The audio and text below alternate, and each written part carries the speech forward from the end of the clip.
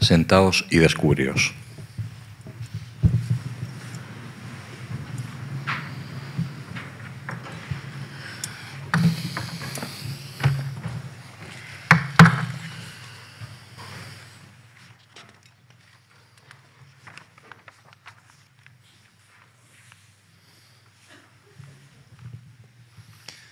Buenos días a todos. Se abre la sesión. Se va a proceder a la solemne investidura del profesor Hojjat Adeli como doctor honoris causa por la Universidad Politécnica de Madrid.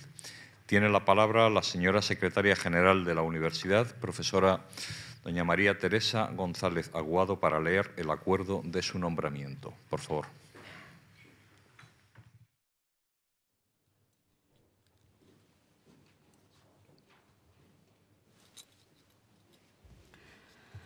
Yo, María Teresa González Aguado, secretaria general de la Universidad Politécnica de Madrid, en uso de las facultades que me confiere el artículo 68 de los Estatutos de la UPM y el nombramiento otorgado por resolución rectoral de 27 de abril de 2016 de la Universidad Politécnica de Madrid, certifico que en la sesión ordinaria del Consejo de Gobierno de esta universidad, celebrada el día 29 de noviembre de 2018, y a propuesta de la Escuela Técnica Superior de Ingenieros de Caminos, Canales y Puertos, una vez oídos los informes pertinentes y en reconocimiento a su amplia trayectoria y decisivas contribuciones en el campo de la ingeniería, se acordó por unanimidad nombrar doctor honoris causa por la Universidad Politécnica de Madrid al profesor Hojjat Adeli.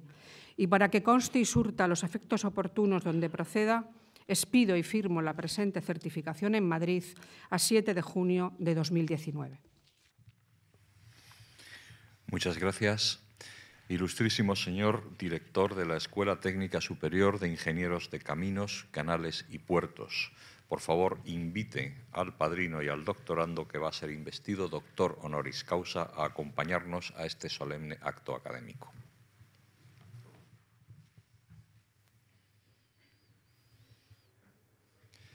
Señoras y señores, levantaos y cubríos.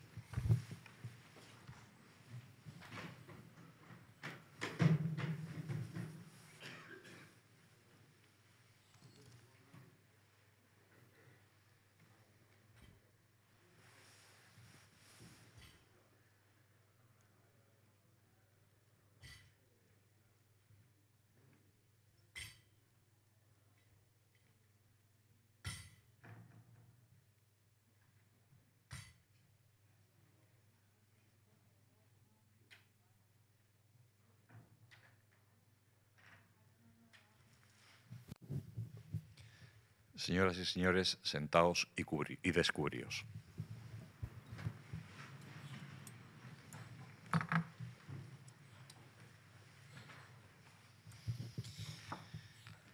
Tiene la palabra el profesor don José Ángel Sánchez Fernández, padrino del profesor Hojjat Adeli, para pronunciar la laudatio. Por favor.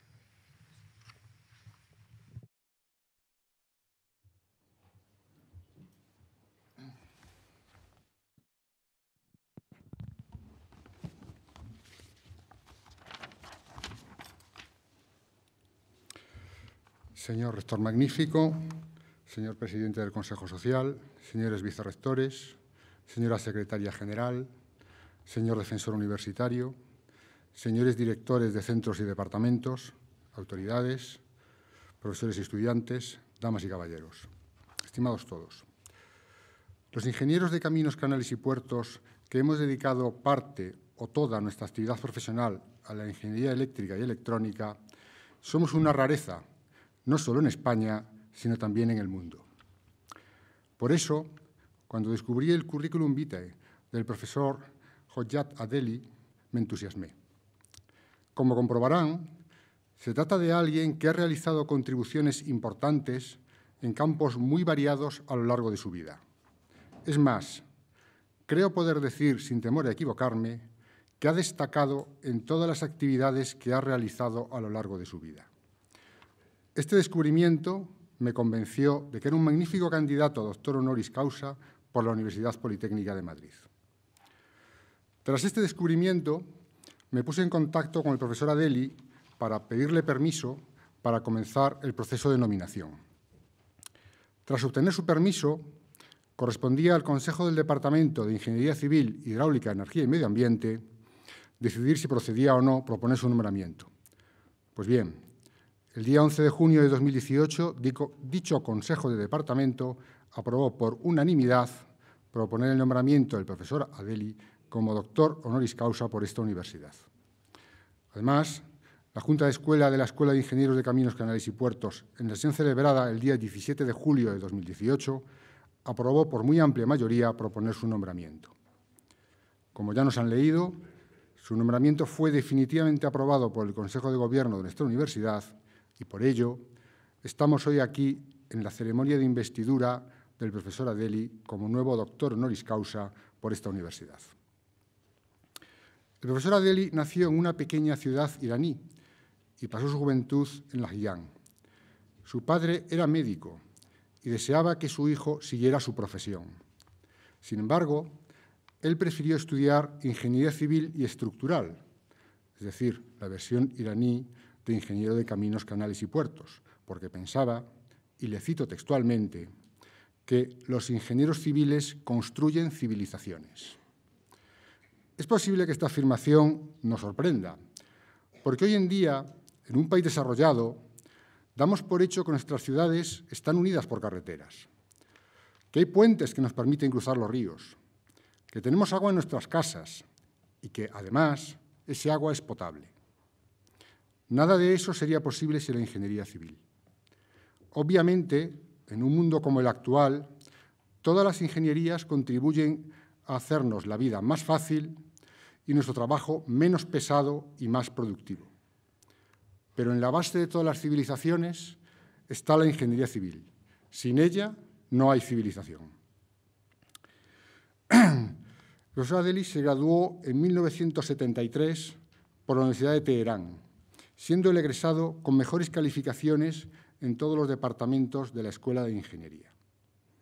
En reconocimiento de este mérito, durante su ceremonia de graduación, Su Majestad, el Shah de Irán, le concedió la Medalla de Educación. El joven Adeli era un admirador de Timoshenko. Stephen Timoshenko, para los que no hayan oído hablar de él, era un ingeniero y académico ucraniano que es considerado el padre de la ingeniería mecánica y estructural moderna. Ha habido generaciones de ingenieros que hemos estudiado y aprendido con sus libros. Como consecuencia de dicha admiración, Adeli solicitó la admisión en el programa de doctorado de la Universidad de Stanford, en la que Timoshenko había sido profesor desde 1936. Adeli se matriculó en el programa de doctorado de dicha universidad en 1974 y obtuvo el correspondiente título de doctor en 1976, con 26 años y solo 30 meses después de comenzar su doctorado. Tras obtener su título de doctor, estuvo durante unos meses como postdoc en Stanford y luego se incorporó a la Universidad de Northwestern durante un año. Sin embargo, su deseo de contribuir al desarrollo de su país natal le llevó a volver a Irán y a incorporarse como profesor en la Universidad de Teherán en 1978. Eran tiempos turbulentos en Irán. Para comprenderlo, basta recordar la revolución de 1979, que dio lugar a la actual República Islámica de Irán, y la guerra entre Irán e Irak, que empezó en 1980. En esos años, Hojjat se casó con su esposa Nagdit Tadmer, que hoy nos acompaña. Con el objetivo de liberar a su familia de las correspondientes penalidades, Hojjat decidió emigrar con su familia. Hay que tener en cuenta que en 1981 tuvieron gemelos. En junio de 1982 consiguió un permiso de 2 meses, sin su familia, para presentar un artículo en un congreso que se celebraba en Estados Unidos. En septiembre de ese mismo año se incorporó a la Universidad de Utah como Research Associate Professor. Un poco más tarde consiguió llevar a su familia y 5 años después todos se convirtieron en ciudadanos americanos. En junio de 1983, Adeli se incorporó como Associate Professor a la Universidad del Estado de Ohio y 5 años más tarde en catedrático, full professor, de la misma en el Departamento de Ingeniería Civil, Ambiental y Geodésica. También ha sido profesor en los departamentos de Ingeniería Biomédica, Informática Biomédica, Ingeniería Eléctrica y de Computadoras, Cirugía Neuronal, Neurología y Neurociencia por cortesía. En esta universidad, en la Universidad del Estado de Ohio, ha desarrollado toda su carrera académica y a ella sigue perteneciendo en la actualidad como profesor emérito. El profesor Adeli es autor de varios centenares de publicaciones científicas, incluyendo varios centenares de artículos científicos y 16 libros. Los resultados de sus investigaciones se han publicado en 112 revistas internacionales diferentes que cubren los campos de informática, ingeniería, medicina y matemática aplicada. También ha sido presidente, copresidente o presidente honorario de varias decenas de conferencias internacionales y miembro del comité organizador o científico de cientos de conferencias celebradas en más de 60 países. Ha presentado 113 conferencias plenarias en congresos internacionales celebradas en 44 países distintos, incluyendo varias en España. Ha recibido 60 premios y reconocimientos por la excelencia de su investigación y de su docencia. Es Fellow de la American Association for the Advancement of Science y, según Thomson Reuters, es un investigador altamente citado, es decir, está en el 1% superior de los autores más citados en 2 categorías, Engineering y Computer Science. Es editor jefe de 3 revistas con alto índice de impacto, Computer Aided in Civil and Infrastructure Engineering, desde su fundación en 1986 por él mismo. Esta revista ocupa desde hace varios años la primera posición de 126 en la categoría de Civil Engineering. Integrated Computer Aided Engineering, también desde su fundación en 1993 por él mismo. Esta revista ocupa la 7ª posición de 86 en la categoría Multidisciplinary Engineering. International Journal of Neural Systems, desde 2005. Esta revista ocupa la 21ª posición de 132 en la categoría de Inteligencia Artificial. Me gustaría destacar que en estos tiempos, en los que el mantra predominante es la superespecialización, el profesor Adeli ha realizado contribuciones muy relevantes, no solo en el campo de la ingeniería civil. Además de ser Distinguished Member de la American Society of Civil Engineers, distinción que solo tienen 1 de cada 200 miembros, también ha destacado en informática, es Fellow del Institute of Electric and Electronic Engineers, y en medicina. Es Fellow del American Institute for Medical and Biological Engineering y de la American Neurological Association. Ha sido coautor de 16 libros, al menos 1 en cada uno de estos campos, incluyendo, dentro del área de ingeniería civil, materias tan dispares como el diseño asistido por ordenador, el cálculo de estructuras, los sistemas inteligentes de transporte y la planificación de la construcción. El profesor Adeli es miembro de la Academia Europaea, miembro correspondiente de la Real Academia de la Ingeniería de España y miembro extranjero de las academias lituana y polaca de Ciencias. Ha recibido un doctorado honoris causa por la Universidad Vilnius Gediminas de Lituania y es profesor honorario de varias universidades europeas y asiáticas. Ha conseguido, además, lo que para mí es el mayor de los reconocimientos posibles, que se creen premios internacionales con su nombre. En 2010, Wiley Blackwell creó y desde entonces financia el Hojjat Adeli Award for Innovation in Computing. Se concede anualmente y está dotado con $1.500.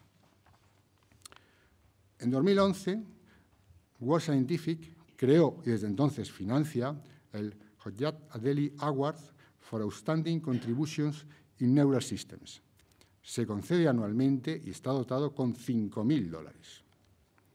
Finalmente, desde un punto de vista más personal, la vida del profesor Adeli nos envía dos mensajes muy importantes. El primero es que la inmigración enriquece a las comunidades de llegada o de acogida. El profesor Adeli nació en Irán, pero ha desarrollado su carrera principalmente en la Universidad del Estado de Ohio. En 1988, el Senado del Estado de Ohio aprobó una resolución que le nombraba an outstanding Ohioan, es decir, un ciudadano distinguido de ese Estado. Este ejemplo, debería de ayudarnos a combatir la creciente xenofobia que hay en todo el mundo. Y segundo, una sólida formación científica permite destacar en campos diversos. La multidisciplinaridad, que tiene como prerequisito una amplia formación básica, debe defenderse, pues la superespecialización es un obstáculo para la innovación. Una mirada a un problema desde otro campo de especialización puede permitir explorar soluciones que de otro modo no se considerarían. La Universidad Politécnica de Madrid siempre ha proporcionado a sus estudiantes una sólida formación científica. Es una virtud que no debemos de perder. Muchas gracias a todos por su atención y especialmente al profesor Adeli por incorporarse a nuestra comunidad universitaria al haber aceptado ser doctor honoris causa por nuestra universidad. Muchas gracias, Hojjat, por servirnos de modelo y demostrar con tu ejemplo que es posible y deseable realizar contribuciones relevantes en distintos y aparentemente distantes campos científicos. Gracias.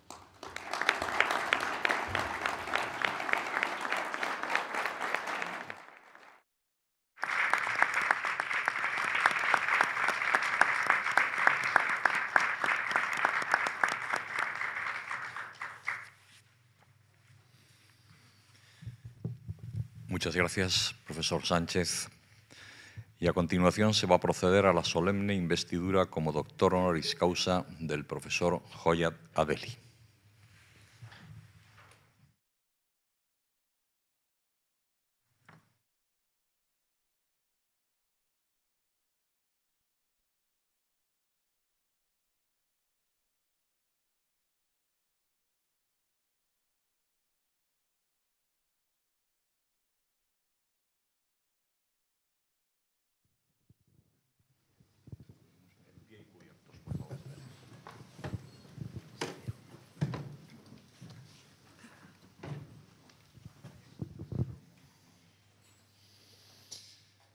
Profesor Hojjat Adeli, el Consejo de Gobierno de la Universidad Politécnica de Madrid, en su convocatoria celebrada el día 29 de noviembre de 2018 y a propuesta de la Escuela Técnica Superior de Ingenieros de Caminos, Canales y Puertos, y en testimonio del reconocimiento de vuestros relevantes méritos, os ha nombrado doctor honoris causa por esta universidad.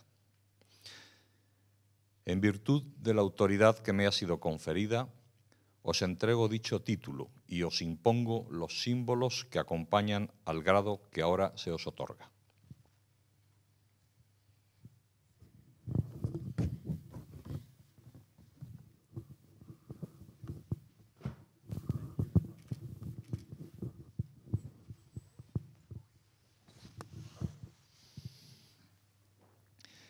Os impongo el birrete laureado, antiquísimo y venerado distintivo del magisterio.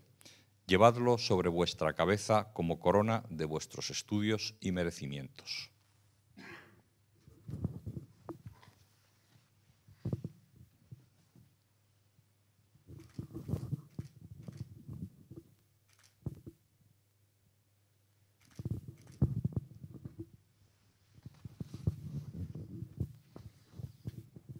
Recibid el libro de la ciencia, conservadlo como símbolo de cuanto tenéis y enseñar, y que sea para vos recordatorio de que por grande que vuestro ingenio fuere, debéis rendir acatamiento y veneración a la doctrina de vuestros maestros.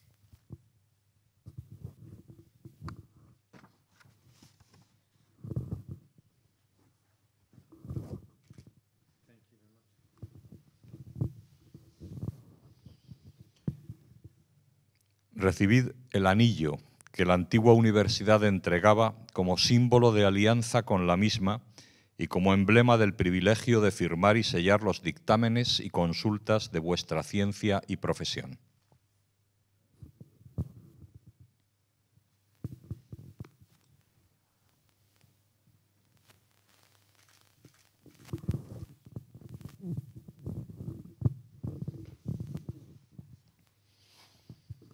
Asimismo, recibid los guantes blancos, símbolo de la pureza que deben conservar vuestras manos, signos también de la distinción de vuestra categoría y dignidad.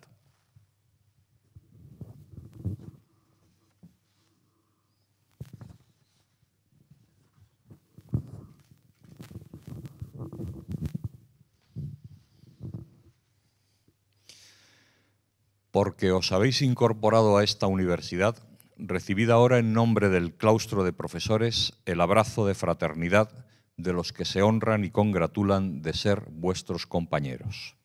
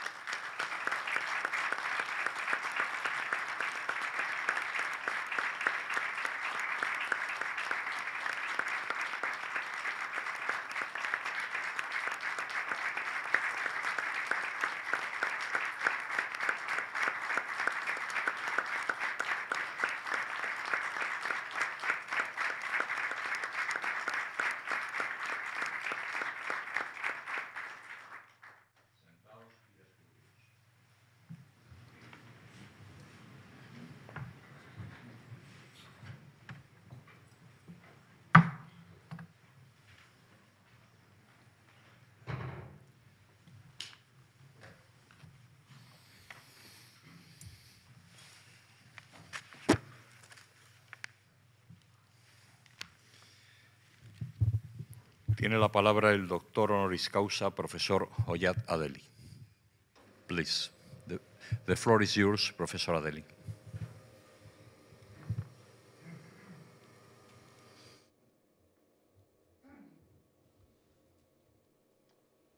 Okay. Hello. Thank you very much, Rector and distinguished colleague. I am right here. Close to the microphone. Okay, can you hear me? You can hear me now. Very good. So I would like to express my gratitude. I am honored, deeply honored to receive this honorary doctorate. And I was asked to give a lecture.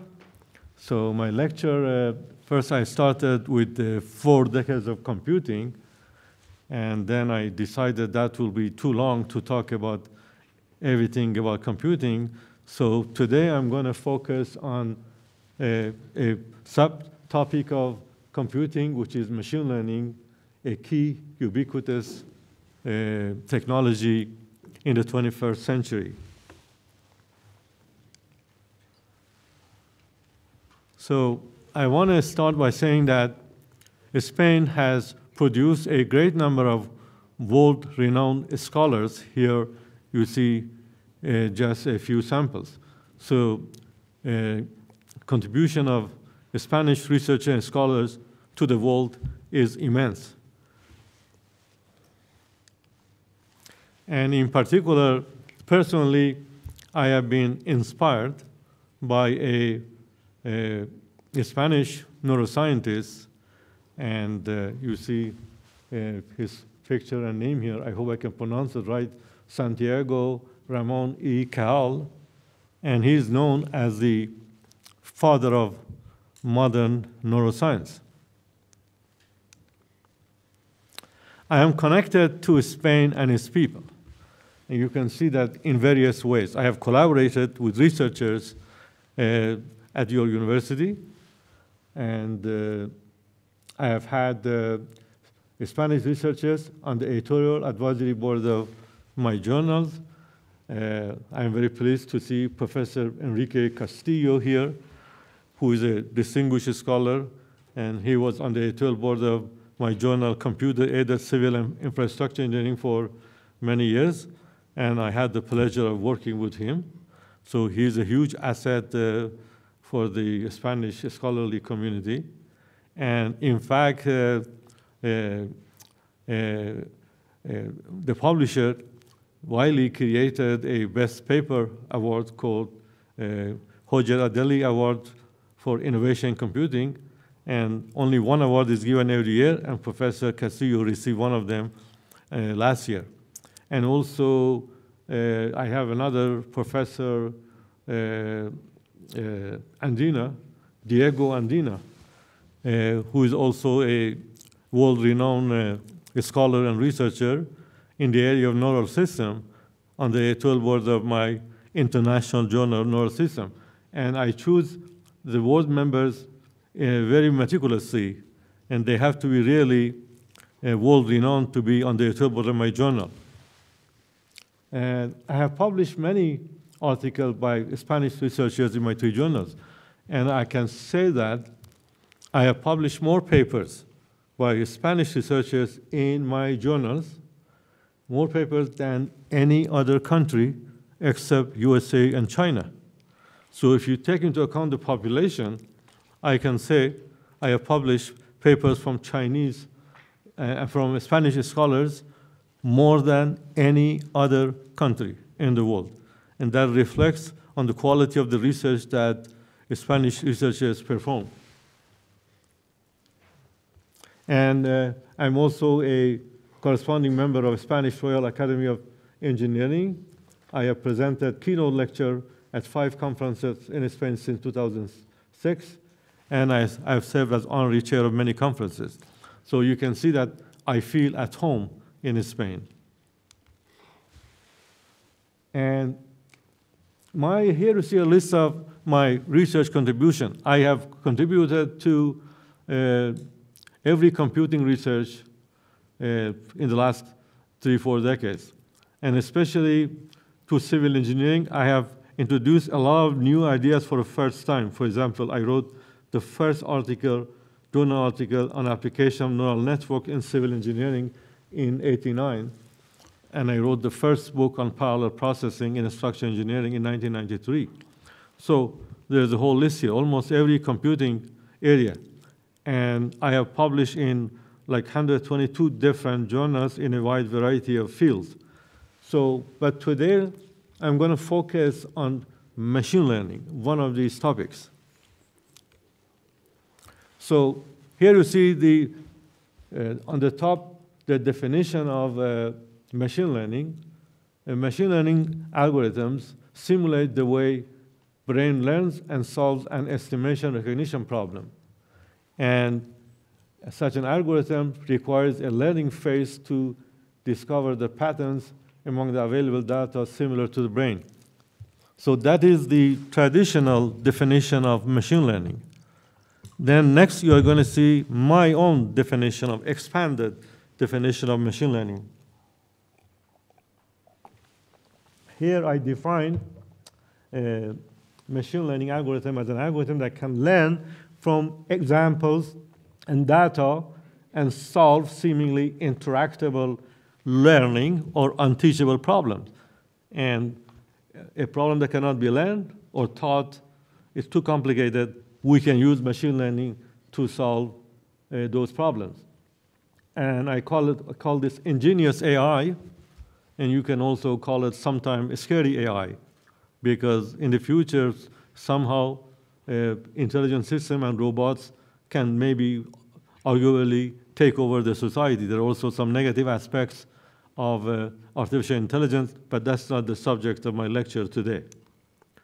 So here you see the cover of The Economist, 2017, and data is the new oil. Data is very profitable. These companies, software companies, from Google to Facebook, they're making billions of dollars using data, your data. You think you're getting free service from Facebook, but actually they're making a lot more money than the service they provide. So data is the new oil. So what do we do with this data? We have to extract information. That's where machine learning comes into play. Machine learning is going to change the way you work and the way you live in the coming years. It's going to have an extraordinary impact on everything we do. So I'm going to present some examples of machine learning. Most of my lecture is high level, but toward the end, I will go a little bit technical, so to give you a flavor of things that are involved in machine learning. So first, why should we be interested in machine learning? Here I have a list for you. One reason could be solve complex problems that previously were thought only a human could solve, or even too difficult for a human to solve. Another reason, as I already mentioned, mine a huge amount of data. It is referred to as big data sometimes, and also knowledge. You can use machine learning to make discoveries, like drug discoveries, and also create disruptive technologies. So what is machine learning? Machine learning means an algorithm. So we have to develop an algorithm. So what is an algorithm? What is an algorithm? What is the etymology of algorithm? And I would like to ask a question, whether anybody knows in this room the etymology of algorithm. Anybody knows? Raise your hand. Etymology, so you know, very good. You must be a mathematician. Are you a mathematician? No. So what is the etymology? What does an algorithm mean? Actually, there's a clue on the right. That comes from that guy's name. And that guy is called Al-Khwarizmi. And he was a Persian mathematician. And here you see the definition, not from me. This is from Encyclopedia Britannica, which is kind of a Bible. So the name algorithm comes from Al-Khwarizmi, who is also known as the father of algebra. He wrote an algebra book, was a textbook in Europe when he wrote it. So that's the, and also the definition of algorithm here, you see a systematic procedure that produces in a finite number of steps the answer to a question or the solution of a problem. So in machine learning, we develop algorithms. So machine learning algorithms can be divided into three categories. One is the supervised learning, and in this case, we need to have a number of examples. So we need to have example, we train the system, and then we can use to solve new problem. That's called supervised learning. Most learning algorithms are supervised learning. And the second one is unsupervised learning. And in this case, we find interesting pattern given a large amount of data. We don't have examples. Sometimes we don't have examples. We just have data. So we can use unsupervised learning. And the last one is called reinforcement learning. And here is by making mistake. You learn by making mistake, and we provide a reward system. And that's the way actually you teach your dogs. That's the way you train your dogs. You reward him when he performs the act that you want. So these are three different kinds of machine learning algorithms. And here you see some examples of application. I'm going to talk about a number of applications, but again, the three classes are unsupervised learning, supervised learning, and reinforcement learning. And here you see some example. For example, for supervised learning, we can develop a fraud detection system, or for unsupervised learning, we can develop a recommendation system, and reinforced learning we can use in robot navigation. Okay, a few words about supervised learning, and an application is classification example. How do you classify a sample test? I can tell you that to develop a machine learning algorithm, a powerful algorithm, the key is the feature extraction. Feature extraction is a key in developing a powerful machine learning algorithm. Here you see a couple of simple examples. Imagine we have trained using two classes. We say these are apples, these are oranges, and now we have a new object. This is a new object. Is it an apple or an orange? So if you use the color, this will be classified as an orange, which is wrong. If we use the shape, it will be classified as an apple.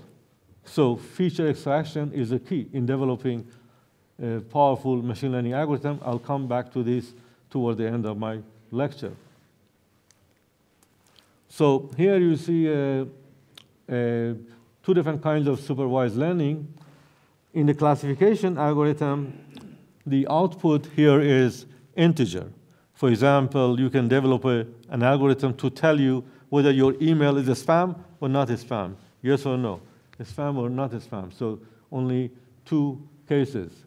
On the other hand, regression algorithm, like for example, you want to estimate the price of a house, that's a real number, that's not an integer number, and that is called regression algorithm. And here you see another example of a classification algorithm to determine whether the face is that animal or not, or muffin. Is it a muffin or this animal? And another example of supervised learning here is, you see, for example, we can use these examples to teach our system that these are all alls, and then you give a new figure like this, and the system should determine whether this is an all or not. This is an example of supervised learning. And another example is number recognition, handwriting number recognition. Handwriting recognition is very complicated because every person write differently. Like, for example, here you see something like a couple of different 100 types of 8s.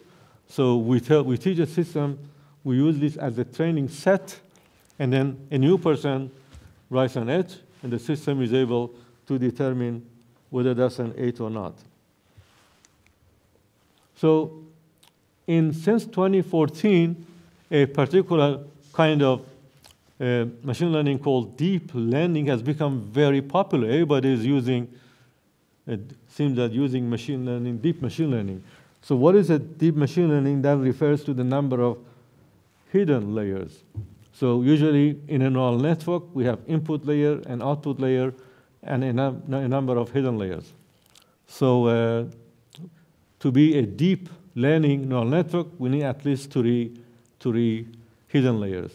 And in the case of GoogleNet, Google also has used machine learning deep machine learning to develop GoogleNet. It has 22 hidden layers. And in 2014, GoogleNet became very famous because there was a competition for image recognition, and GoogleNet was the winner in terms of making the recognition the most accurately in 2014. So I'm going to now present a number of interesting, or you can say cool, examples of machine learning in real life. And the companies, which companies are using machine learning. So here an example is driverless cars. So you need to use machine learning to develop driverless cars. Another example is automating repetitive work, like the work of a radiologist. A radiologist's work is very, very repetitive. He sits in front of the screen and reads 8 hours per day. It's very repetitive. So we can automate this using machine learning. So, for example, for diagnosis of lung cancer kills, this is only in the US, 154,000 patients every year. And compare it with the breast cancer is about 41,000 and prostate cancer 29. And lung cancer is a killer. Kills very fast, within a few months, unless if you detect it very early. And early detection is not easy. Even for radiologists, it's not easy. So we can use machine learning in order to detect this in earlier stage. So here is, on the left top here, you see a traditional way. For example, we have different imaging modalities. Here is CT and PET, so radiologists can read them and make the diagnosis whether there is lung cancer or not. And this can be automated, and the stages are feature extraction and using machine learning classification, and then finally complete diagnosis. At least in one case, it has been shown that 5 times better diagnosis can be made using this automated system compared with a trained radiologist.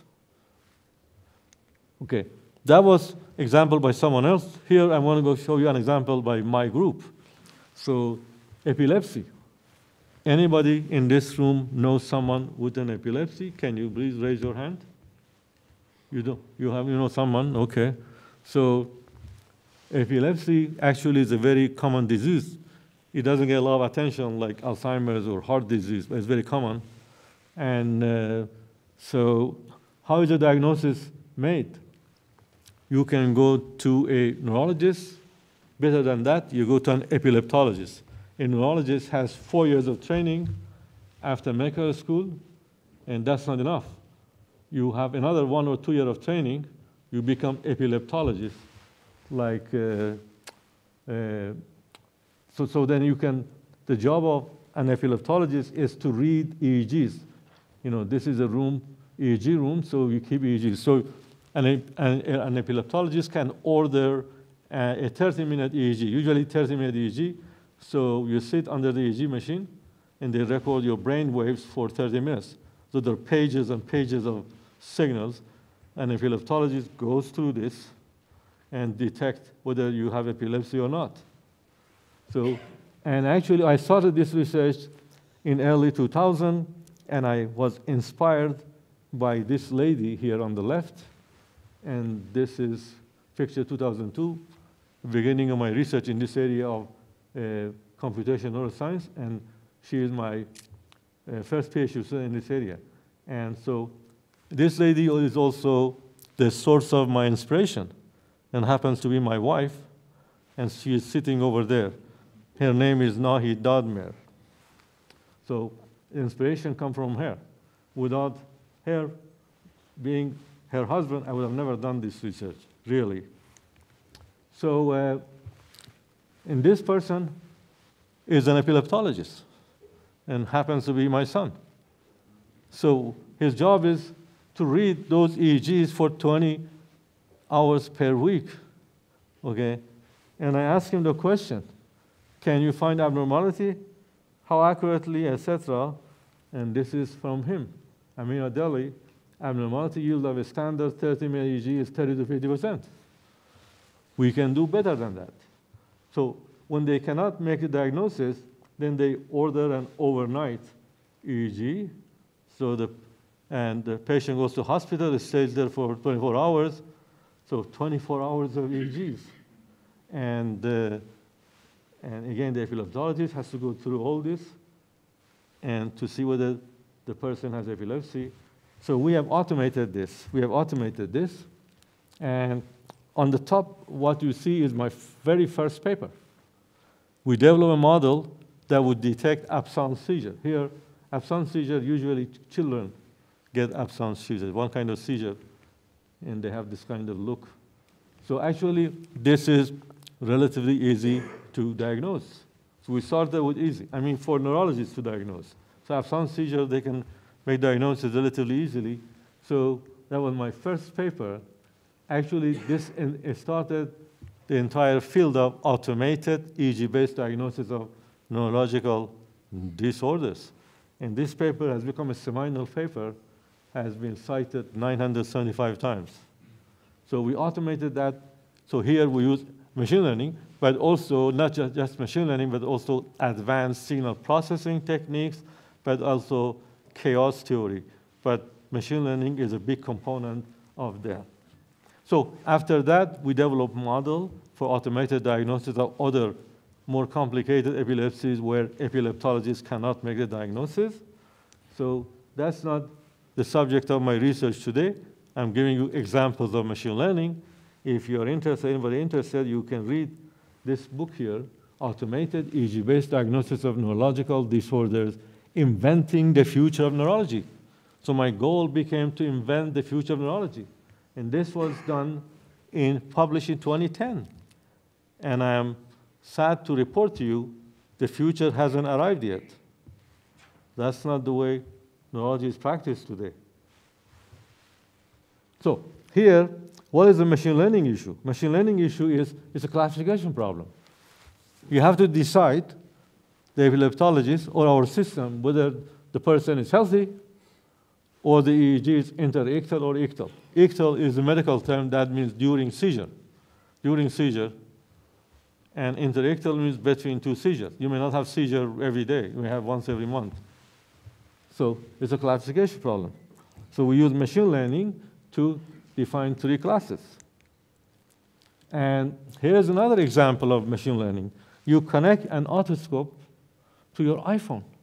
Take a picture and send it remotely to an automated system and to see whether your baby has ear infection or not. You see the baby is crying.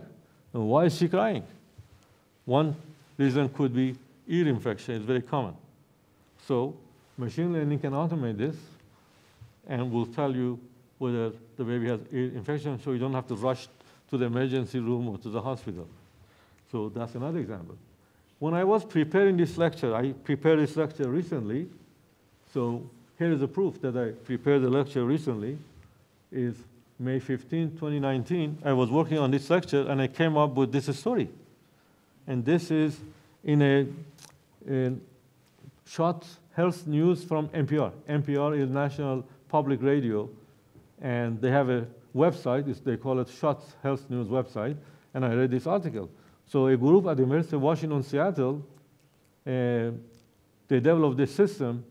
They connect this funnel, and you can connect it to your iPhone, and you can pick up the echo of the sound, and then have an application to analyze it, and an algorithm on the phone figures it out almost immediately. What's the algorithm? That's the machine learning algorithm. So that's another one. And come back to my own research, we developed this model for computer-aided diagnosis of Parkinson's disease. So if anybody has potentially Parkinson's disease, then you go to another person, another specialist called movement disorder specialist. You don't go to epileptologist. You go to that guy who has 4 years of neurology plus 1 or 2 more years of additional training, becomes a movement disorder specialist. We develop a model for automated diagnosis of Parkinson's disease. And neurological disorders are very complicated. Diagnosis of Parkinson's disease is not easy because the symptoms are similar to 20 other. I don't want you to read this. I don't expect you to read the right on the right. I just want to tell you that there are 20 other diseases with similar symptoms. So it's not easy to make diagnosis. And also, neurologists don't order EEGs. By reading, you can only learn so much. We go inside the EEG. We model inside. We take a mathematical microscope and see what is inside the EEG. So we developed this model, and for differentiating between 2 disorders. One is Parkinson's disease, and the other one is known as SOED, and which is an abbreviation you see on the top. And we use different machine learning algorithms. These are the first 4 are popular machine learning algorithms. And this is probabilistic neural network. And this is the the enhanced probabilistic neural network developed by my group, and here you get the maximum accuracy. Look at the accuracy number, 92%, 98%, etc. So we can do much better. So here is a summary of computer-aided diagnosis of Parkinsonism. Let's go to another example. Actually, when I was inspired by my wife to do this research, I wanted to diagnose Alzheimer's disease. That was my first interest, because she's the kind of person who talks about work at dinner. Oh, today I had this patient with Alzheimer's disease, and this is so devastating, and we cannot make the diagnosis early. If we make early, maybe we can use medicine, but when it is late, nothing can be done. So I said, I want to look at their brain and see what's going on. By that, I mean brain waves, not brain physically. So, but in 2002, there was absolutely no data, EEG data, for Alzheimer's disease. Why? Because neurologists do not see anything in EEGs of Alzheimer's patients, especially in earlier stage. So later on, I developed models for automated diagnosis of Alzheimer's disease. And here you see a summary of my research. I wrote my first paper in 2008. That may be the very first paper on automated EEG-based diagnosis of Alzheimer's disease. That's a huge problem. Do you remember my definition of machine learning? We want to solve problems that nobody can solve. They are not teachable. You cannot learn. So this is one of them. And my latest paper, and by the way, in this, you see two Adelis. H. Adeli, that's me, Hojjat Adeli, and there's another one. A. Adeli is Anna Adeli. And this is Anna Adeli, and that's Adeli's twin. And she's why do I have her picture? Anybody has Alzheimer's? Knows anybody with Alzheimer's disease? Raise your hand. No one? That's amazing. Oh, you have? No one. No one. That's amazing, because the number of Alzheimer's patients is increasing every year. So nobody knows someone with Alzheimer's disease. Okay, good, you have someone. So you go, you see a neurologist. You have a neurologist. Maybe you don't know the patient is far from you, right? So you can see a neurologist, but actually you should see a subspecialist. It's called cognitive neurologist. So don't go to a regular neurologist, go to a cognitive neurologist, and that's why you see Anna's picture there. She is a cognitive neurologist. So, and these neurologists check my work, make sure my neurology is correct. By the way, brain is our family hobby. We talk about brain all the time. So my latest, I also have collaboration. For this kind of research, you need data. So last one, I have collaboration with a group in Italy. And those guys are collecting longitudinal data over years, 5 years, 10 years. Extremely difficult to get. In the United States, it's almost impossible, very, very difficult. And I don't have the time or patience to collect data. I am a computation modeler. So I collaborate with them, they have data, and we develop, this is my latest paper, published just a few weeks ago. Automated differential diagnosis of mild cognitive impairment, that's one disorder, and Alzheimer's disease. That's the latest. Another example of machine learning. And we have also developed automated diagnosis of other neurological disorders and psychiatric disorders like autism and ADHD and even major depressive disorder. So then my ultimate goal is to develop, this is actually the first page of another lecture somewhere else. And you see the bottom here in Washington at a biomedical engineering conference with 500 people. But what I want to say here, you see towards a unified theory of brain for automated EEG-based diagnosis of neurological and psychiatric disorders. What is the dream research? Dream is one day in the future, not too far in the future, maybe the next few years or a decade. We get one EEG record for 30 minutes, then I can examine your brain, tell you what is wrong with you. You have epilepsy, you have Parkinson's disease, and you have Alzheimer's disease, you have major depressive disorder, everything. And we're getting to that point. So that's my dream. Now let's move on.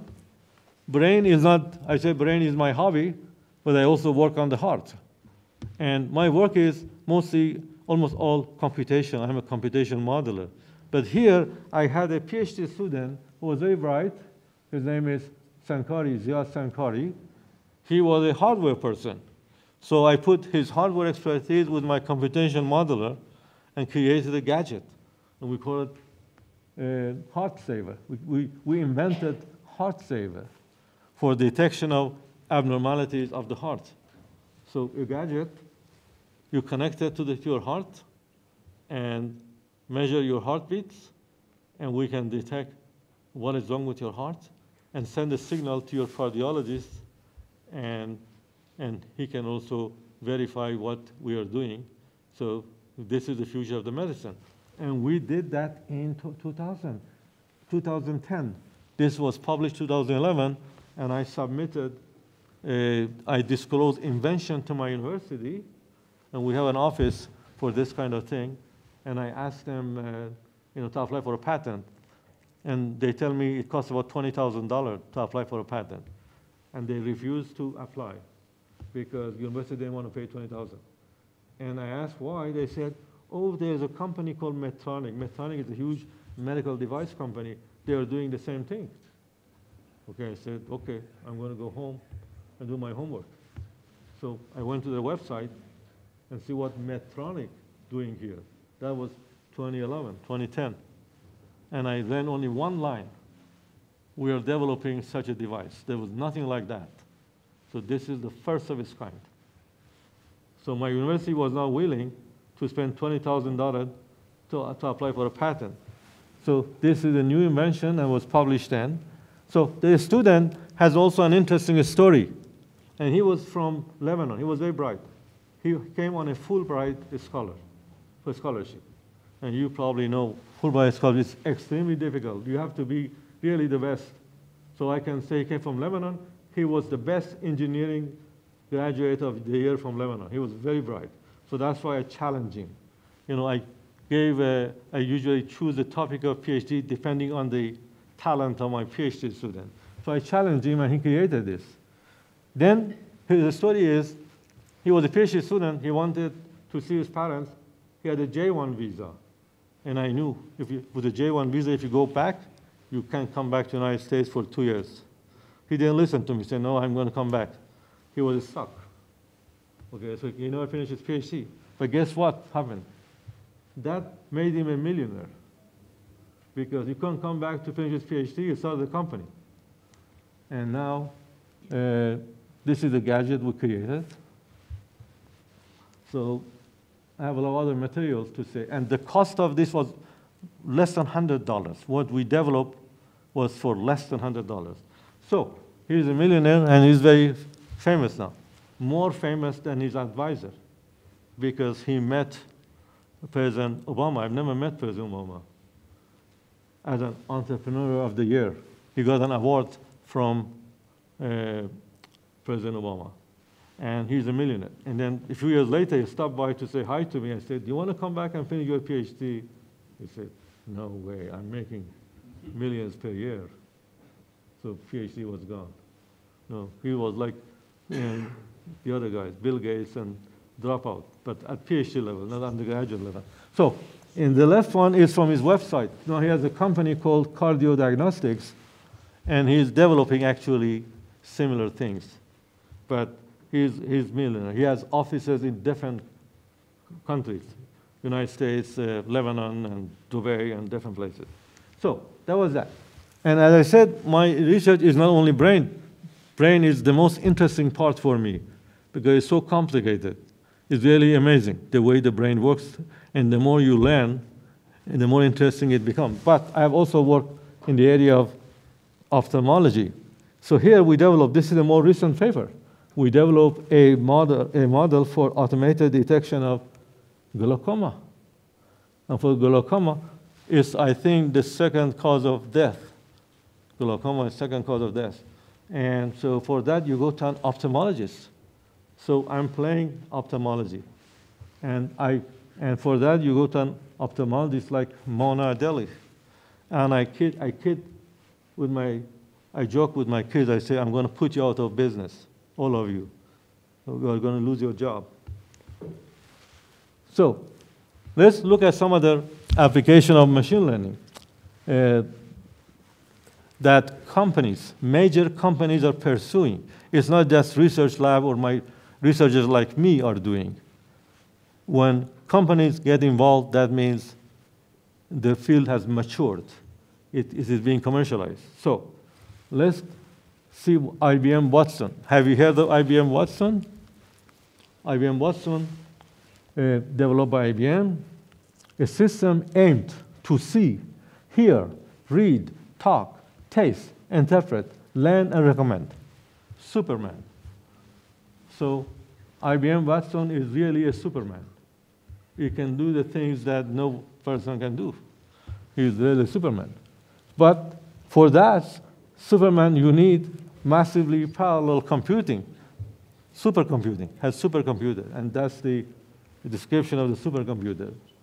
So IBM Watson is working on retina specialists, and they have 88,000 retina images. An ophthalmologist, during her entire life, I don't think she will see 88,000 retina images. So you can see why this machine learning is going to change. It's a game changer. So another application is chatbot or conversational agent. I'm sure all of you, knowingly or unknowingly, have used chatbots, interacted with chatbot. Actually, I was on the internet and I had some difficulty with my phone line, and I had to ask some questions, and the chatbot was very helpful. So I decided to ask the question, are you a robot? And chatbot responded, I'm not. And I think he was lying. So chatbots will be increasingly smarter and more responsive and better at their job in the coming year, rather than customer service. Usually you call and somebody customer service, you have to wait 10, 15 minutes and somebody helps you, and he doesn't know how to help you, and then you go to her boss and then the boss's boss. So that can be automated using machine learning. Some other innovative application of chatbots. And you have heard of Facebook chatbot army. There's an army of chatbot to collect data from you and sell data and make billions. But also a Russian company, this is very interesting, by the name of Endurance, and created a companion for dementia patients. If you have a relative who has dementia, your life is really tough. Life is really tough. So this robot can work as a companion for dementia patient. And here you see some other example. News, NBC uses a chatbot to help navigate through headlines. Yelp is a crowdsourced review form, and they use machine learning to compile, categorize, and label tens of millions of photo images of restaurants more efficiently. Pinterest uses machine learning to improve content discovery and make more money, advertising monetization. What is the most money? And Google has something called DeepMind that uses deep machine learning, and these psychedelic images have been drawn by computer, not by human. So you can have artists, computers that are artists can create pieces of art that never existed before. Baidu, Chinese company, creating deep voice. And this system can learn the unique subtleties in the cadence, accent, pronunciation, and pitch to create highly accurate recreation of speakers' voices. We have some ladies here. Some of you are fashionable. Have you heard of Marchesa?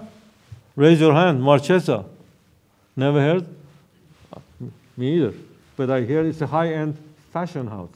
It's a high-end fashion house. So this is a smart dress. And so Marchesa and IBM Watson, they got together and created this dress.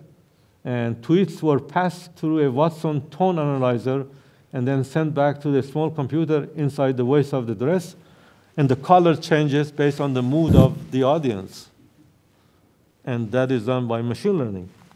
So an application here, and in Mars rover, you collect lots of data. What do you do? What data is good? So you can use machine learning. And I want to show you an example which is even more complicated. You may think that this is the data obtained from Mars rover is complicated. Not really. That's relatively easy. What is complicated is this. We have solved a problem that cannot be solved by human. Can you predict the price of housing next year? Can anybody in Spain predict the price of housing next year? If somebody says he can predict, don't believe him. It's impossible. Some people predict crashes. You see, when there is bubble in the housing market, then there's a high probability of a recession. Can you predict the next recession? Like in the United States, we have had expansion for the last 10 years, so recession is coming. Is it next year, the year after, the year after? And to a big extent, it depends on the housing market. So can you predict? Once every while, somebody comes to TV and say, oh, there's going to be a recession next year. And some of them get lucky, because eventually there's going to be a recession, right? So we develop a model to predict the housing price. This is a very complicated problem. Why is it complicated? Look at the left.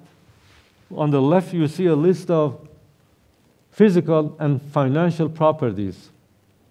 We only look at residential condos. In this particular research, residential condos. So on the left, you see these properties affect the price.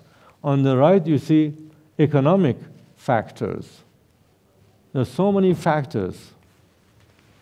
That's why I'm saying no human being is capable of predicting the price of housing. It's impossible. But we develop a model that can do that using machine learning. And we use data from this city to verify our model. So I'm just giving you an example of machine learning. If you're interested, you can read in this paper. This paper was published in 2016. You can read it there. But we verified data obtained from this city. You know this city? What is this city? Anybody knows? Wow, you must be from that city. Yeah. You are? So you cheated. Okay. Usually nobody knows. This is Tehran. So that student was from Iran, and he went to offices really, physically, and collected that. It was not easy to collect that, and we verified the model. So I showed you examples. So far, it was all high level. So I may get a little bit technical, but not too technical. So far, I showed you examples. Well, my research group has made fundamental contributions to machine learning, which is about developing algorithms. And these algorithms are mathematical algorithms, mathematical concepts. So here you see 5 of my papers. The first one, 1994. We developed a brand new machine learning algorithm then. But I want you to pay attention to the 3-color one. So, and it's like the blue, we developed enhanced probabilistic neural network with local decision circles. And then this one, which is recent, so I wanted to spend a few minutes on this one, a new neural dynamic classification algorithm, brand new.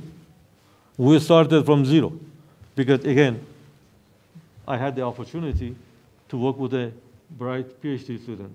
And I mentioned that Fulbright student. You know that a student could go to any university in the United States. If you have Fulbright, you can pick your university. You can go to Harvard, MIT, Stanford. You're guaranteed admission. And he chose me. He didn't choose a university. He chose a faculty member because he had read my work and he was inspired. So the ability to attract this kind of a student is simply priceless from my perspective because you can push them. You cannot push every student. They go crazy if they don't have the capacity. So here was another crazy student just like me. So I said, we are going to start a brand new machine learning algorithm. Forget whatever else. Deep learning is so popular. Everybody using deep learning. So we developed this brand new neural dynamic classification algorithm published in IEEE Transactional Neural Network and Learning System in December of 2017. So I'm going to mention I'm going to say a few words about that, if I'm allowed. And also, you can stop me if I am going over my time. Please feel free. How many more minutes do I have? Or? No problem. No problem? No. Okay, I will continue. But feel free to stop me. So I'm going to talk about this new algorithm a little bit, so you can see that how interesting it can be. Before, so I gave this PhD student certain ideas, and then he went. Before I can talk about that algorithm, I want to talk about something else. And that something else is a patented algorithm. I've written a lot of papers, but I only have one algorithm, patented. I only have one patent. I mean, I said I have one algorithm, I misspoke. I meant I have one patented algorithm. I only have one patent. And that patent is this: a neural dynamic optimization model, and this is known as neural dynamic optimization model of Adeli and Park. Park is a former PhD student, another bright PhD student who is now a professor at Yonsei University in Korea. So we developed, again, we started from scratch at that time. It's a one develop an algorithm that is particularly powerful with large scale optimization problem without having any kind of a stability issue, convergence issue, etc. And so the key idea is, we discussed any optimization problem can be modeled as a dynamic system where the optimum solution is the equilibrium point. And then we use 4 mathematical concepts. We use the concept of neural dynamic to direct the evolution of the solution. We use the Lyapunov stability theorem to ensure continuously decreasing convergence. We use penalty function method to reduce violation of constraint. And we use the Kuhn-Tucker condition to guarantee optimality. And of course, I'm not going to go into detail of this. This is the basic dynamic system. And on the bottom, you see the Lyapunov stability theorem application there. So let's see here. So if you are interested in this, there's a whole book. To learn that algorithm, you have to read the whole book. The book is called Neurocomputing for Design Automation, published in 1998. And we got the patent in 1998. But I want to show an example. We applied that for optimization of a super high-rise building, 144-story building with more than 20,000 members. At that time, this was the tallest building ever designed. So you can see the detail in that. And here you see the beautiful convergence curve. They say beauty is in the eye of the beholder. These are beautiful curves. Why? Because each time the value goes down. If you are working in the area of optimization, this is large scale. We are not talking about a small academic optimization exercise. This is large scale. We have 20,000 members. We have like 500 variables. We have 30,000 constraints, very large scale. So each time it goes down. That's the beauty of the algorithm. That's why I decided to apply for a patent. And by the way, why I don't have more patents, one reason maybe the cost, it costs 20,000, but the other one is philosophical. I share my knowledge with people. So that algorithm, by the way, is not known by anyone, very few people. But it's patented. You cannot use it. You are not allowed to use it. Patent prevents distribution. And I share my knowledge, so philosophically, I don't apply for patent in general. So we applied this to this problem to automate not only the whole design of the whole thing, but also find the minimum weight, the lightest structure. So imagine you just define the loading and the geometry, an hour later, you have the design of the whole thing. And of course, this had to be done on a supercomputer. We use connection machine, highly parallel connection machine. I challenge you. The technology that we developed 20 years ago, no commercial software today has that. If there's any structural engineer, civil engineer, I want you guys to be challenged, find. So the technology we develop is not commercialized. Anyway, so that was that. Then coming back to machine learning, so a new neural dynamic classification algorithm, you will see the connection between this and the previous one in a minute. So we'll start with some ideas, and then the PhD student work on the ideas for 3 years and make sure it works. So what's the idea? Probability of a new data point being classified correctly is increased if the existing data points are transformed into a new feature space with large margins between clusters and close proximity of the classmates. That long sentence is a very important key idea.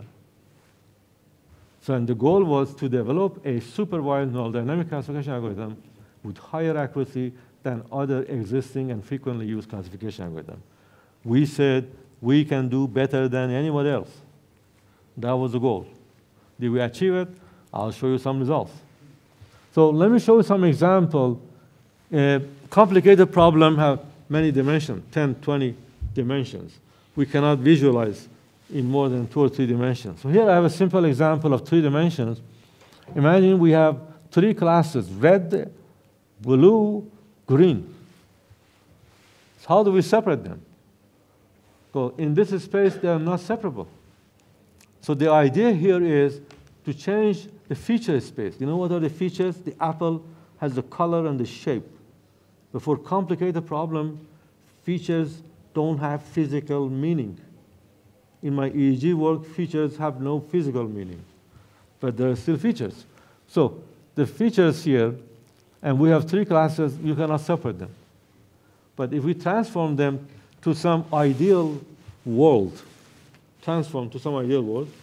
where we can separate them like this, then we can classify them. This is one class, another class, another class. That's the idea. Can it be done? And after 3 years, the answer is yes.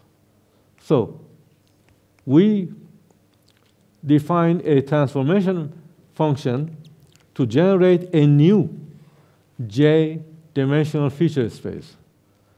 Probability of the transformed form of X, the original input, which is Z now, in the new feature space is Z, and that's a J-dimensional row vector being correctly classified should be. Original is like this and transformed like this. So basically, we transform the feature space such that the probability of a more accurate classification is increased. So here is the proposition. So Z is the resultant of M transformed form of X. M is the number of classes, and we put them all side by side, column-wise, and we call this feature vector representative form of X. And then we define a transformation function. Here it is linear, but we can also use nonlinear function. So B here is a J-dimensional row vector of biases, and O is a J-dimensional column vector of ones for consistency. So here is, the idea is we transform so that transformation function generate well marginalized, the D is missing here, feature spaces. These feature spaces should lead to a well marginalized feature space where Z total belongs to. And how to find WM and BM? These are coefficients. We call them transformation parameters. How do you find them? We use the neural dynamic optimization model. So we defined a minimization problem, an objective function with 3 sets of constraints solved M times.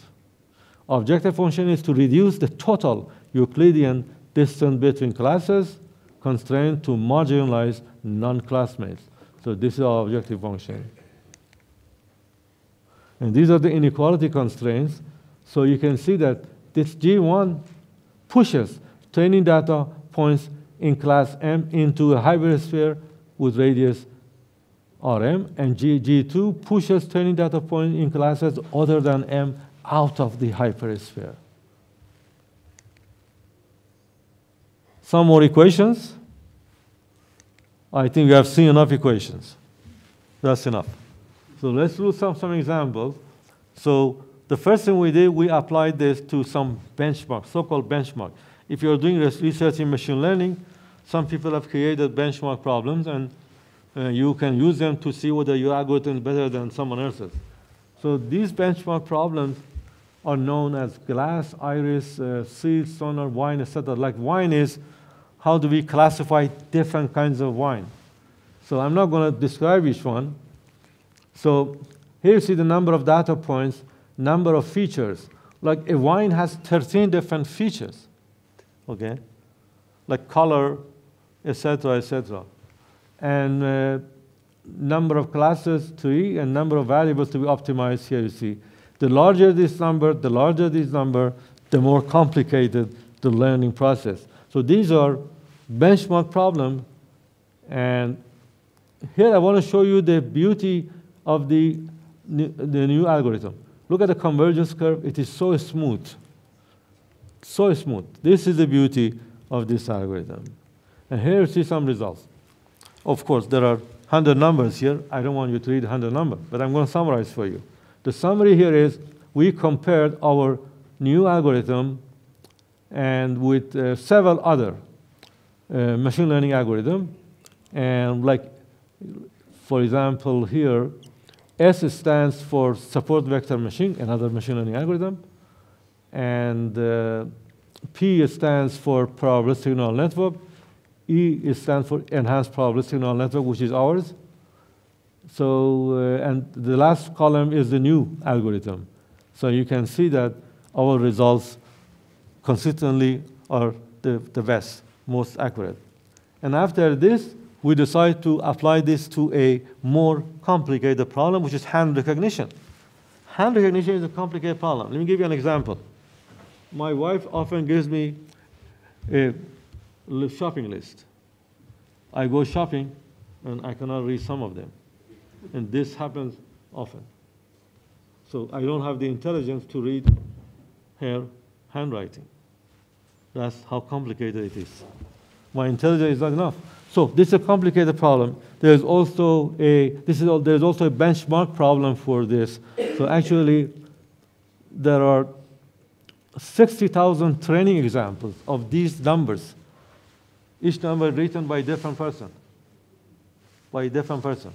So 60,000. There's also 10,000 for testing, so these are available. So the problem is huge. Look, we have 20,000 variables to be optimized. We have 100,000 constraints. Requires standardization. This could be done only on a supercomputer. And by the way, one of the reasons machine learning has taking over is because we're having more and more powerful computers. Machine learning algorithms are very intensive computationally. There is a price to be paid. And so that's the price. And by having more and more powerful computers, we can do more machine learning. In this particular case, we had to use the supercomputer at Ohio State University, but we got the results. So here, the result here, PNN 65%, EPNN 65%, our algorithm 88%. You are not impressed, huh? You think that's not good enough? I can read my wife's handwriting more than 88%. My accuracy is maybe 60, 70%. So this is what it is. So this is 88% is very good for this problem. Then let's go on now to, okay, let's just skip this. Some problem that arguably cannot be solved. So some application of this dynamic classification, they're brand new. So as I said, that algorithm is brand new. We didn't take someone else's idea and tinker with it, okay? So we started from scratch. And now we're going to apply this to some problem that arguably cannot be solved. I understand there are some civil engineers here, right? Can you raise your hand if you are a civil engineer or a structural engineer? Is there a structural engineer here? Okay, very good, thank you. So earthquake prediction is one of those that cannot be solved. You can argue that it's too complicated, okay? And we solved it. We developed a model. And so the idea is to develop earthquake warning system. So we develop an earthquake warning system. So right now, actually in the US, there are some versions of early warning system, but warning is based on P waves and S waves. You have 1 minute, 2 minutes, 3 minutes. That's what you have. In our model, you get 2 weeks warning in advance, 1 week warning in advance. So that's the difference. So here, we use seismicity indicators, and I will show them in the next slide, not P waves. So, and indicators are computed using the earthquake magnitude temporal distribution before an event. So this model uses this neural dynamic classification algorithm to forecast the occurrence of a magnitude range. So we only predict magnitude range from 5 to 5.5, from 6 to 6.5, something like that. But also it uses the neural dynamic optimization model of Adeli and Park to forecast the location. We also forecast the location of the major earthquake. So again, if you're interested in this research, this was published just last year, I mean, almost a year ago, 2017. So you can read there. So these are our seismicity indicators. You see there's so many different parameters. So that's why it's not easy to predict earthquake. So, and here is our model. So we perform a sensitivity analysis to find the best combination of seismicity indicators for the most accurate prediction. And we present it as a minimization problem. And on the right, you see the network architecture. So some equations here for you. So let's skip those. And we apply this to Southern California, where there are data. You have to have data. In this model, you have to have data. And we use data. And we were able, actually, so has been verified using the data from the Southern California. So actually, and here is the conclusion. The model was able to predict the time, magnitude, and location of a future earthquake, which happened after the last event in the repository. We were able to predict a magnitude between 5 and 5.5 in a particular area. Can we predict an earthquake of magnitude 7 or 8? That is become more difficult because we don't have data. We don't have data. There are not so many magnitude 7 earthquakes. So this model depends on data. So in the future, as we get more data, the system becomes more intelligent. And here is my final example. Okay, my final example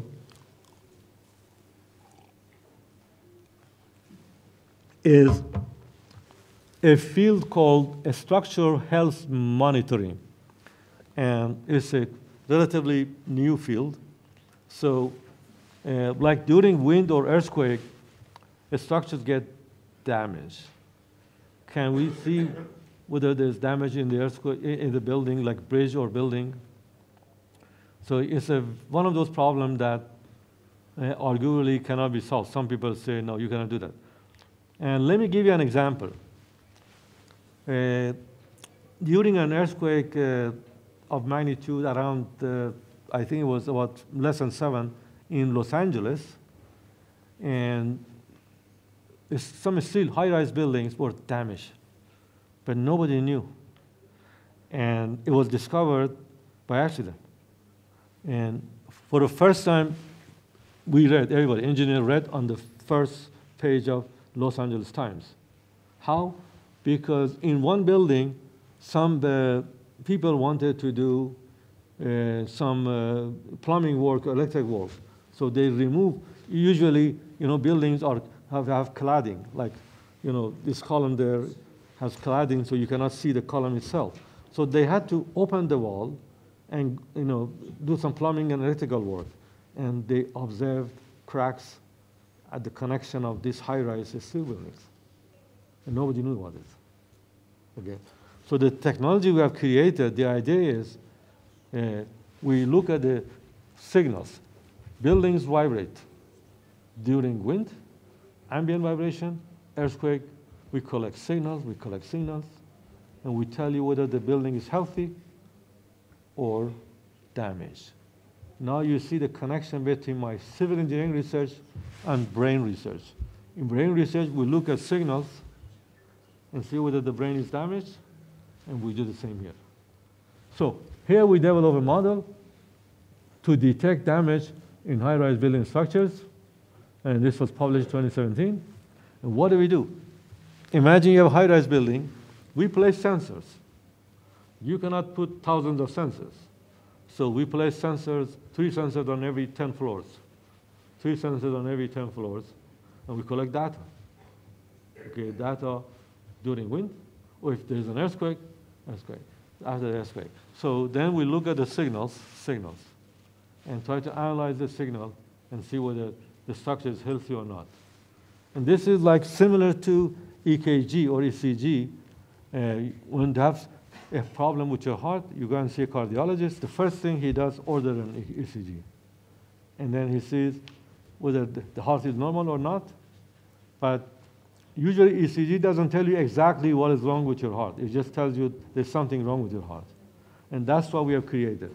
So we develop we can determine the overall health of the structure.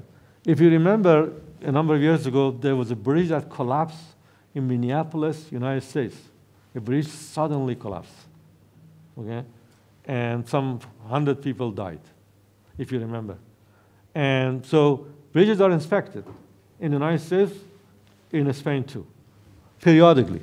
So before then, until that time, in the United States, the rule was every 2 years, somebody would go physically to the bridge, under the bridge, above the bridge, look around for cracks, write a report every 2 years.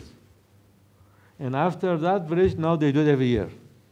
But what happens during this 1 year? If something goes wrong with the bridge, you wouldn't know.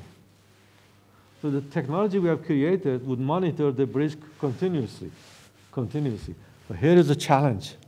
You have these sensors, you're collecting data 24 hours per day, 7 days per week, 52 weeks per year, year after year, and the bridge is healthy most of the time, right? So what do you have? You have huge amount of data. That's why here is the analogy. There is a needle in the haystack. So you have to find a needle. We try to find the needle in the haystack. So that's one of those problems that arguably cannot be solved, and we have solved it using machine learning and also advanced signal processing techniques. So, problems. To extract meaningful features using vibration-based health monitoring of structures. And for that, we use machine learning for feature extraction and then also classification. So challenges. Sensor, in terms of implementation, you can only place a limited number of them because they cost money. And optimum number of sensors is a question, and also proper location. So, as I said, in our particular model, we place sensors every 10th floor, and 3 sensors on every 10th floor. And by the way, I should explain this figure. You know, nowadays, more and more there's international collaboration. These boundaries of the countries is being broken. While our politicians are becoming more and more right-wing or left-wing, but there's more and more collaboration. So I have collaboration with this researcher in Korea, and this is called Lotte Tower, the tallest building in Seoul, in Korea, 123 stories. And it was opened just about 2 years ago. So I have a collaboration with him. He has placed sensors on the floors of this building. And you know, I went to visit him, so this is when we took the picture. It was under construction. So he collected data, and we tested our model using his data. And of course, the building is not damaged, so we cannot verify the damaged part. but we can verify in terms of change of properties or estimating properties of the building. So we can verify. So that's why that picture is there. And that's the research collaboration with a Korean. And I have 10 different research collaborations. I have had research collaboration with Spanish researchers, not at this moment. So more and more this is happening. So, I hope there will be opportunities, maybe after this presentation. If you're interested, we can talk about research collaboration. Like in my Alzheimer research, I mentioned I have collaborators in Italy. They collect data, and I provide computational expertise. So here we are. So here is the model, our machine learning-based algorithm to detect damage in high-rise buildings. So we have M is the number of health states, and then here we use different ideas. It's not just the machine learning. We also use a synchro squeeze wavelet transform to perform signal denoising. That's important step.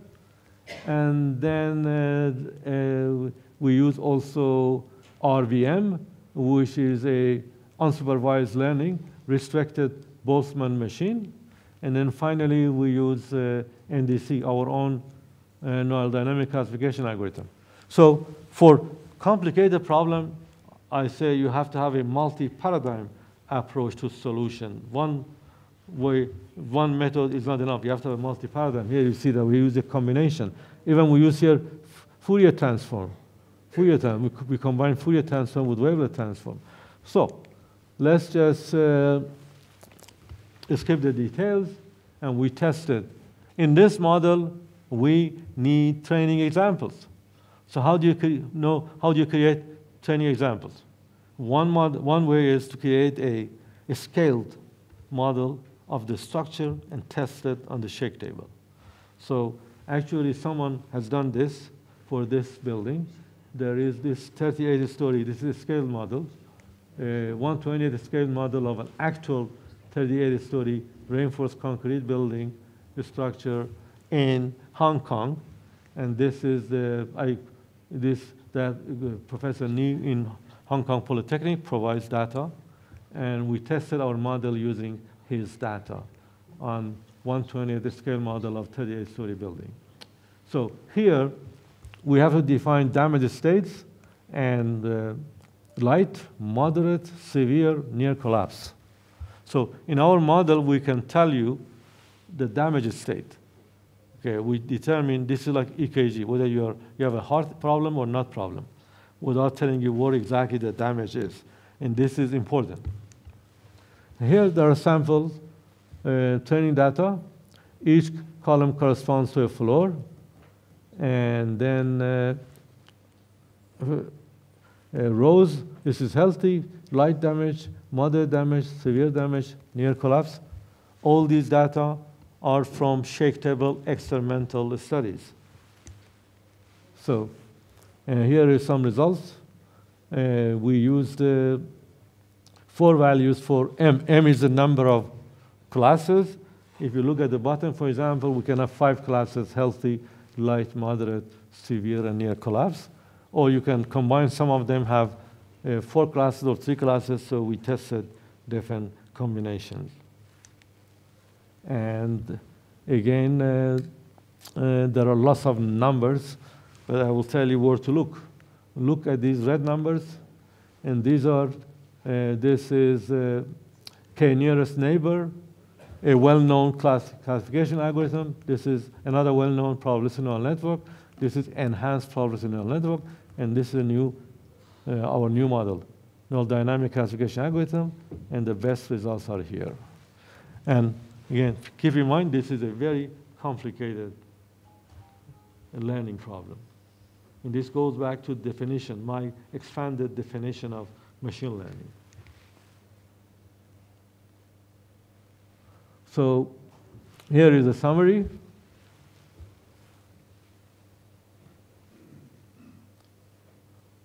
So I mentioned my approach is multi-paradigm through adroit combination of 2 signal processing techniques, SWT and FFT, and an unsupervised machine learning, and also a classification algorithm. Now, the model can be used for other application, medical application. We have used this model for medical application. I'm not going to talk about that. Medical application, I'm going to just say briefly what it is. Physical rehabilitation. If you have a stroke, you go for physical rehabilitation, right? What do? They tell you, they give you a set of instruction, have this motion or that motion, or play game. Now game playing is a way of physical rehabilitation. And usually that physical therapist prints out the sheet and gives the same thing to every patient. So we're going to change this. We're going to make this personalized. So we are looking at the data. We collect data and then try to personalize, depending which motions and which action can improve a particular person's problem. And we have used this, and I actually have written also a paper in this area.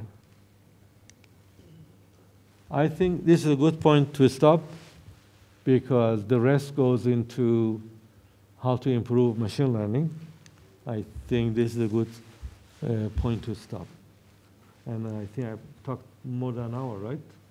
My time is over.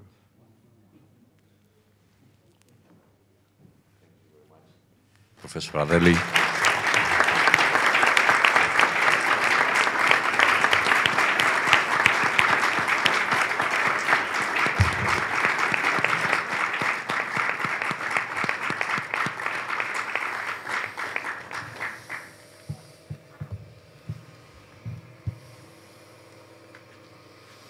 Any question?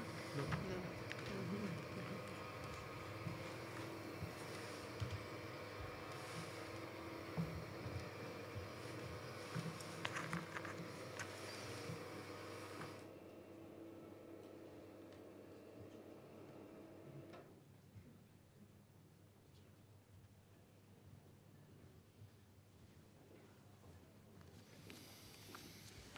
Buenos días de nuevo a todos.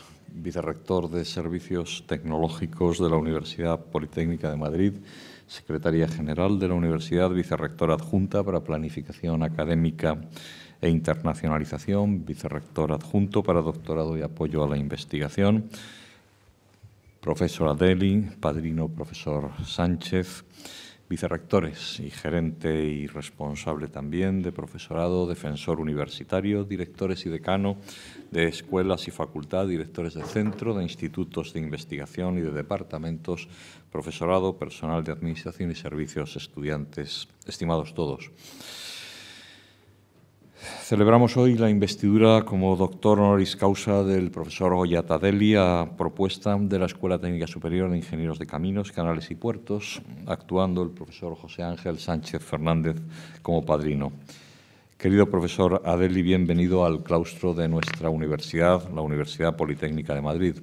Now let me switch into English to address directly to the new doctor honoris causa. It's my honor and my privilege to welcome you to our academic community. The Government Council of this university approves your appointment as Doctor Honoris Causa to distinguish your extraordinary professional achievements in different fields of engineering. Professor Adeli, you are an example for our students and a magister for our faculties. And since now you will be formally joined to our institution, your portrait will be in our gallery of distinguished Doctor Honoris Causa. Thank you very much for accepting this recognition that we can give to you today. Dear Professor Adeli, now let me switch again into Spanish. Volvemos de nuevo al español. Celebramos la incorporación a nuestro claustro de un docente y un investigador de indudable prestigio internacional en muchos ámbitos, que abarcan desde la ingeniería civil a las ciencias de la salud, pero en el que, tal como nos ha destacado su padrino, el profesor Sánchez, en su laudatio, podemos encontrar un claro hilo conductor a todas estas contribuciones. como asimismo también el doctor Adeli nos ha dicho cómo ligaba desde el ámbito del Civil Engineering a la Biomedical Engineering. Profesor Adeli, académico correspondiente de la Real Academia de Ingeniería de España, ha sabido aplicar tecnologías utilizadas en ámbitos de la ingeniería civil y de la construcción y especialmente ayudado por el uso de las ciencias de la computación a ámbitos como son la neurología o las ciencias de la salud. La destacada trayectoria científica del profesor Adeli ilustra claramente la evolución que está sucediendo en la ingeniería. La ingeniería que consiste en aplicar de manera rigurosa los conocimientos científicos a las técnicas y tecnologías utilizadas para la resolución de problemas.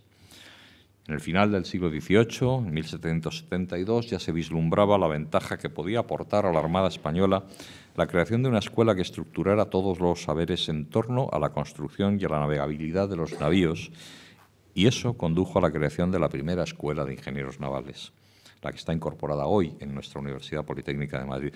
A continuación, se creó una escuela de ingenieros de montes responsable de aportar las materias primas que se necesitaban para la construcción de estos mismos buques. A mediados del siglo XIX se vio la necesidad de formar a los primeros profesionales capaces de mejorar los rendimientos obtenidos de las explotaciones agrícolas y ganaderas, y así se fueron creando los diferentes cuerpos de ingenieros, que no me he querido dejar ninguno, aunque por el medio en las fechas había alguno más, como es la ingeniería de minas, etcétera. Por lo tanto, mencionamos ahora ingenieros navales, de montes, de minas, agrónomos, industriales, de caminos, canales y puertos, de telecomunicación o aeronáuticos. Se empezó por dominar de forma aplicada disciplinas científicas como las matemáticas, la física, la química y la ideación gráfica, corpus de conocimiento que constituían la formación inicial de los ingenieros hasta finales del siglo pasado para resolver problemas mecánicos o eléctricos, y esto produjo la primera revolución industrial.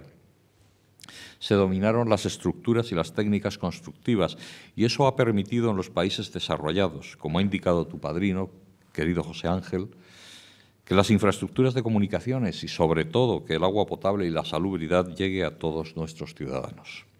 Se dominaron disciplinas como la mecánica de fluidos, la propulsión y la aerodinámica, y eso ha permitido el desarrollo de la ingeniería aeronáutica y del espacio. Más tarde, los avances en la electrónica permitieron la fabricación de los ordenadores y con ellos el desarrollo de la ingeniería informática. El desarrollo de las tecnologías de la información y de las comunicaciones han permitido que dispongamos actualmente en nuestro móvil de un acceso permanente a multitud de servicios que día a día siguen transformando nuestra sociedad, la revolución digital en estos momentos. Con el avance de los conocimientos en biología y con las aportaciones facilitadas por el desarrollo de la informática y la electrónica, aparecen nuevos campos donde extender la manera de pensar de los ingenieros, aparecen nuevos ámbitos y entre ellos, por supuesto, esa expansión a las ciencias de la vida. La formación de unos cuerpos de profesionales específicamente capacitados y cualificados para resolver los problemas de la administración pública, origen de nuestras escuelas, contribuyó de forma determinante al desarrollo de nuestra sociedad. Vemos ahora la ventaja que aporta la aplicación de esta manera de pensar ingenieril a nuestros ámbitos. Ingenieros como Leonardo Torres Quevedo aportaron su conocimiento a desarrollar sistemas como el transbordador del Niágara, que en el año 2016 celebró su primer centenario sin un solo accidente en sus más de 100 años de funcionamiento. El ajedrecista o el telequino, primer mando a distancia reconocido como milestone por el IECubo, fue, por un lado, por el fuerte fundamento científico-tecnológico de su formación y por otro lado, por la contribución de esa componente de ingenio, esa manera de pensar fuera de la caja, out of the box, que llevamos en nuestro nombre y que siempre nos ha caracterizado. Esta manera de pensar ingenieril ha creado tecnologías. Con estas tecnologías se han fabricado productos y con estas tecnologías y productos se han desarrollado servicios y modificado procesos con el objetivo de mejorar la calidad de vida de nuestros ciudadanos. Si la ingeniería inicialmente se ocupó de desarrollar la tecnología y luego buscaba en qué productos o procesos se podía aplicar, a finales del siglo pasado pasamos a un planteamiento donde era el rendimiento económico de un nuevo servicio lo que lideraba un desarrollo tecnológico o una innovación. Y estamos ahora en un paradigma en el que hemos puesto al usuario y a su problema en el centro de este desarrollo. Si la tecnología lideró el proceso en los estadios iniciales, es ahora el usuario quien está en el centro de este proceso. Querido profesor Adeli, querido Hojjat, tu trayectoria aplicando los conocimientos científico-tecnológicos en ámbitos donde no se utilizaban antes demuestra que esa manera de pensar out of the box, esa aproximación a la resolución de los problemas desde otros puntos de vista, esa capacidad de trabajar con expertos de diferentes campos en equipos multidisciplinares, constituyen las bases que van a posibilitar los mayores avances en nuestra sociedad. Querido profesor Adeli, querido Hojjat, tu trayectoria vital pone de manifiesto también otra cosa, la necesidad que tenemos de luchar contra esas imposiciones que siguen perviviendo en algunas sociedades. En un mundo global que quiera desarrollarse de forma armónica, no hay lugar para dictaduras. Un mundo que quiera seguir avanzando de forma armónica, sin dejarse a nadie atrás, como es el acordado por Naciones Unidas en sus 17 Objetivos de Desarrollo Sostenible. En ese mundo no hay hueco para planeamientos dictatoriales. Los 198 países que formamos Naciones Unidas nos hemos comprometido a alcanzar en el año 2030, a través de los 17 Objetivos de Desarrollo Sostenible y sus 169 medidas asociadas, un mundo más justo, un mundo respetuoso con el planeta, un mundo que avance pero sin dejarse a nadie detrás. No one left behind. Como Universidad Politécnica de Madrid hemos aceptado este compromiso y queremos contribuir de forma relevante a través de nuestra investigación, a través de las enseñanzas que impartimos, siguiendo en nuestro empeño de una formación básica amplia, como pedía el profesor José Ángel Sánchez, y, por supuesto, poniendo en la punta de la vanguardia la especialización en el tramo final de la formación, y todo ello a través de nuestro compromiso con la sociedad que nos financia y a través de las alianzas que podamos poner en marcha para que esto se haga una realidad. Dicen los expertos que aún podríamos estar a tiempo para revertir el cambio climático, pero tenemos que empezar a actuar ya. Estamos a tiempo de desarrollar políticas para mejorar la igualdad, estamos a tiempo de contribuir a proporcionar una educación de calidad, estamos a tiempo de mejorar la salud y el bienestar de nuestra sociedad, estamos a tiempo de aplicar medidas para paliar la lacra del hambre en el mundo, estamos a tiempo de limpiar y evitar contaminar más nuestros mares. Estamos a tiempo de hacer las cosas de otro modo, para que nuestro mundo en el año 2030 sea diferente. Y nos hemos comprometido a ello, pero tenemos que empezar ya, porque no tenemos tiempo que perder. Querido José Ángel, muchas gracias por elevar la propuesta para este nombramiento. La investidura como doctor honoris causa del profesor Adeli es un orgullo para nuestra universidad. Querido profesor Adeli, querido Hojjat, muchas gracias por aceptar tu incorporación al claustro de nuestra universidad, de la ya tuya Universidad Politécnica de Madrid. A partir de hoy eres ya uno de nosotros. Bienvenido. Y para finalizar, ya llega el momento de los agradecimientos. Quiero agradecer a todo el personal de la universidad que ha hecho posible este acto. Personal de protocolo, de servicios centrales, de audiovisuales, de comunicación, de las diferentes consejerías, del GATE, personal también de otras escuelas que habéis venido a echarnos una mano. Quiero agradecer también siempre a nuestro coro y a los representantes, en su caso, que a veces nos acompañan en estos actos también de la Orquesta Sinfónica de nuestra universidad. Hoy está nuestro coro presente una vez más y saben que siempre les digo que no son ningún adorno a ningún acto, sino parte integral siempre de los actos solemnes de la universidad. Muchas gracias y muchas gracias a todos ustedes por su asistencia.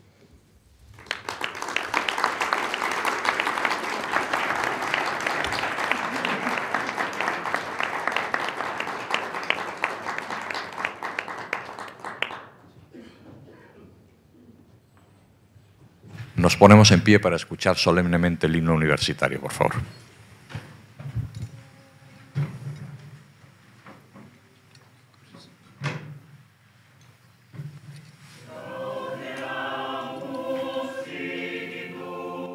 Oh,